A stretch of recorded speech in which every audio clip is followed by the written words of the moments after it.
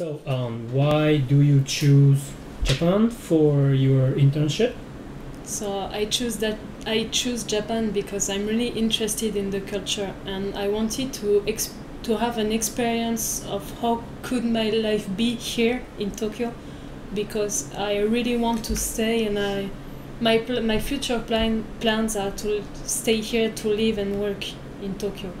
And also I wanted to have a great experience of all the traditions like sumo, karaoke, cosplay, purikura and so on with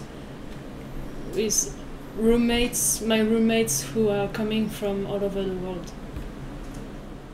Okay. How do you spend time with your roommate? So at the very beginning I didn't know my roommates, but step by step we are doing lots of activities together, like we are cooking.